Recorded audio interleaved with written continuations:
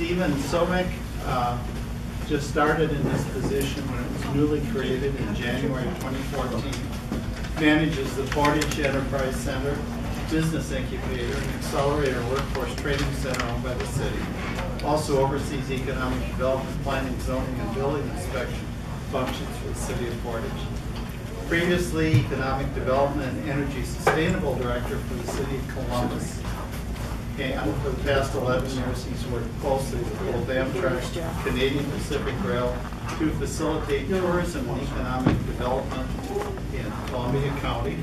And once upon a time, he was an alderman in Monona, 1986 to 1990. Welcome.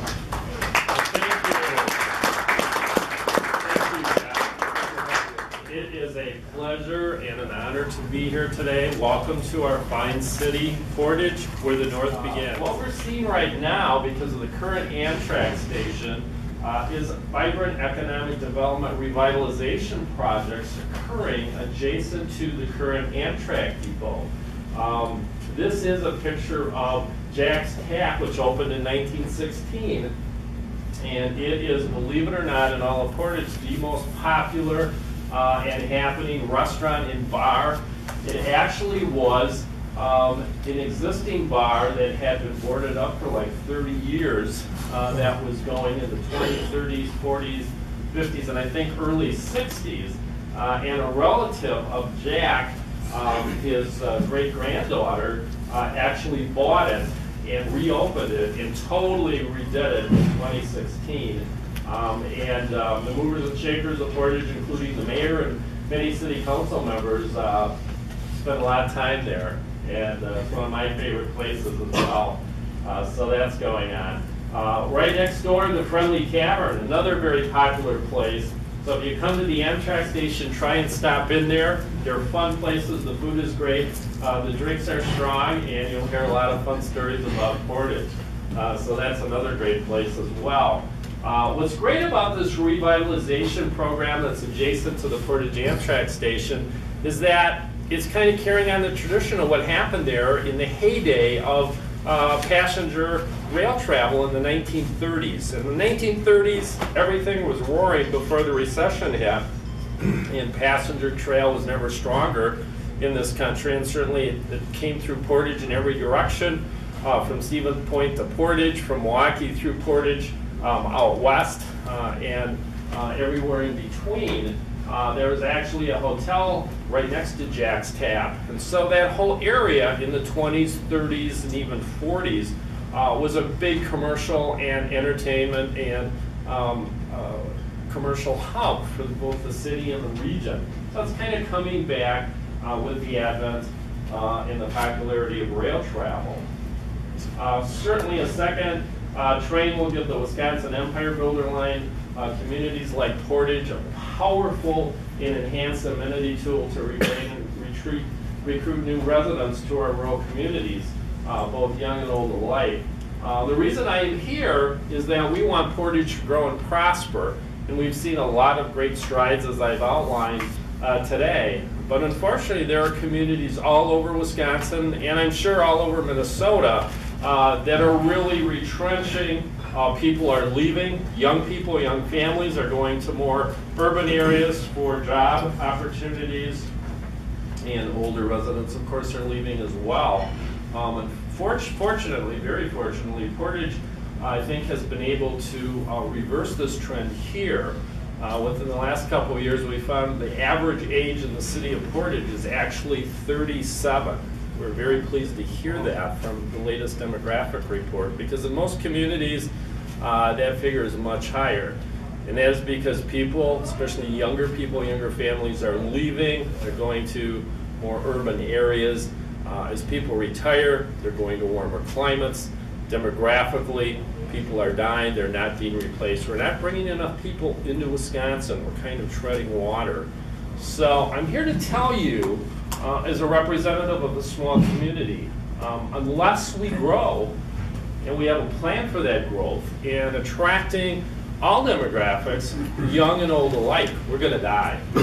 We're under caps, we're under revenue limits from the state, and unless we increase our tax base, there is not going to be the revenue to continue operations, operating our parks, our schools, and funding our roads and infrastructures. So we're seeing that in very stark realism today in Wisconsin. So Portage is very cognizant of that. We're very lucky, we're very thankful that we have a tool. We have the Amtrak Empire Builder that stops in Portage. And so this is something that we view as a tool that will recruit people. And we're seeing a lot of people moving to Portage, not only from the Milwaukee area, the Madison area, but even the Chicago area. I live just north of Portage, I don't live in the city limits.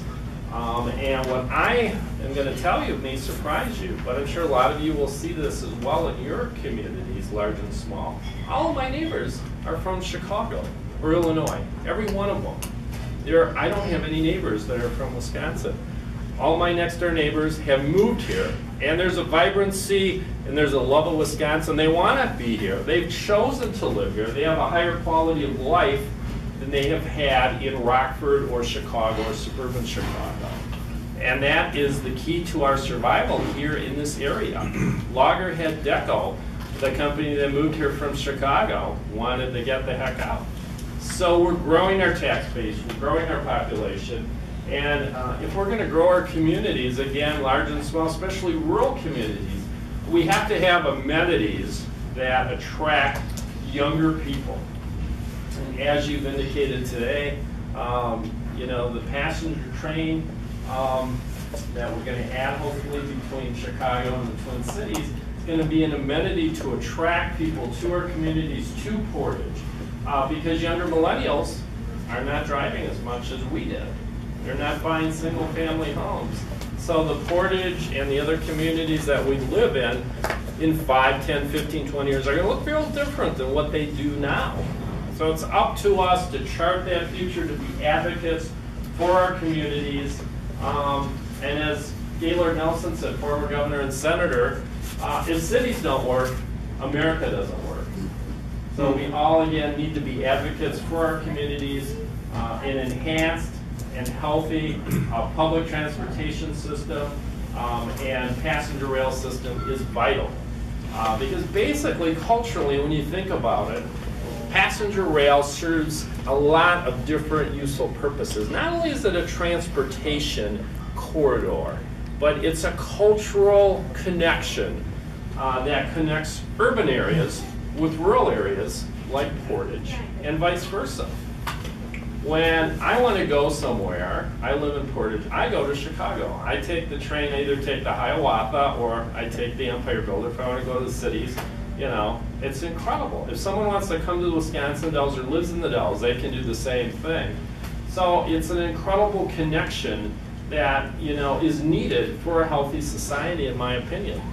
So if we're to grow, if we're going to remain vibrant, we need that mix, we need that transportation, we need that cultural connection that nothing else can substitute for. And I think rail serves that function.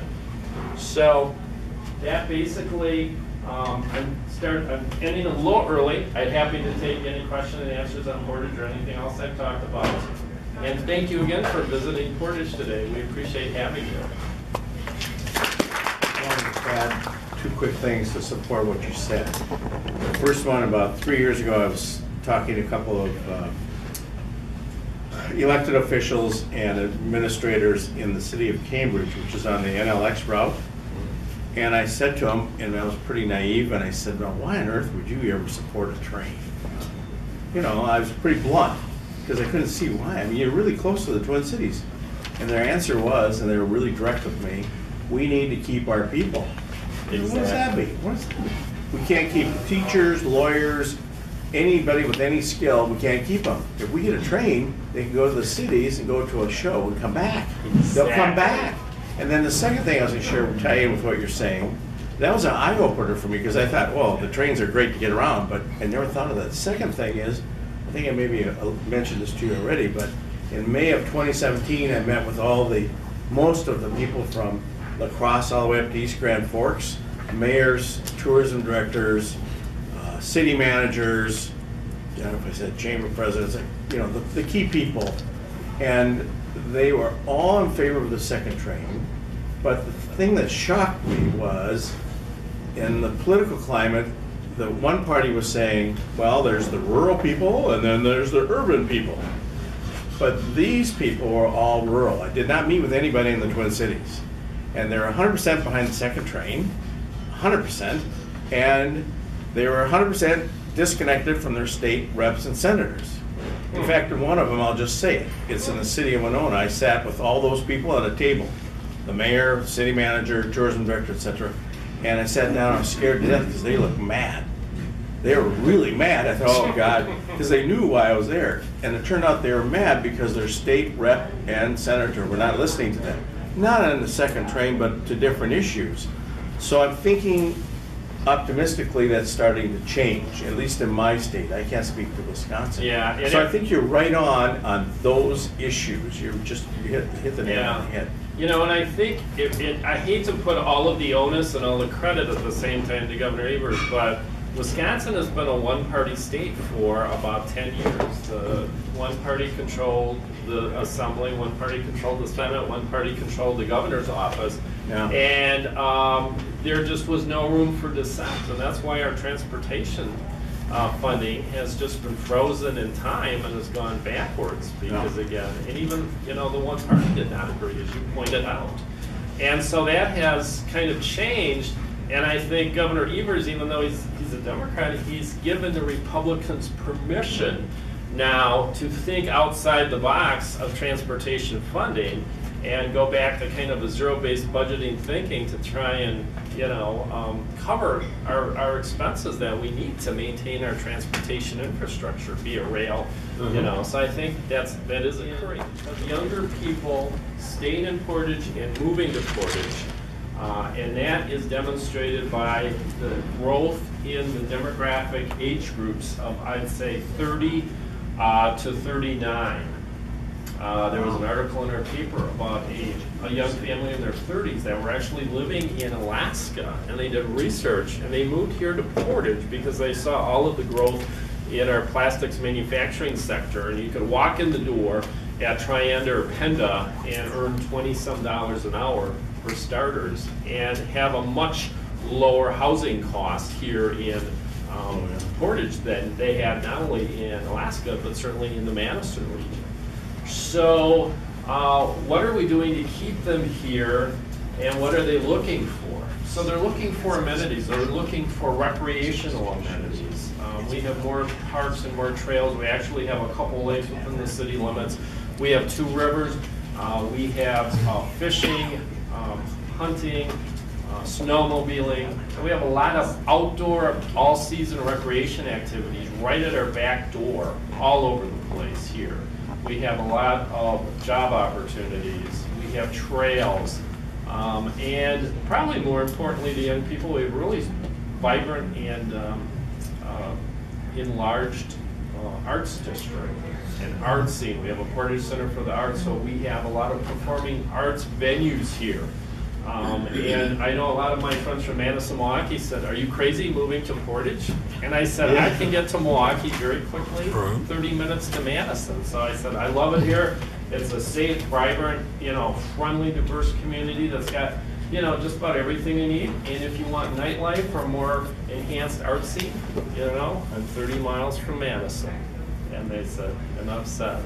So I think that pretty much says it all. But again, if young people who, particularly those that don't have cars, can hop on a train and they can go to the cities or out west, or they can go to Chicago or Milwaukee, that's huge. That's a huge amenity. And so again, we need to grab on that as rural communities like Portage and convince our legislators to help make it happen. Okay, well, thank you very much. Absolutely. Thank you.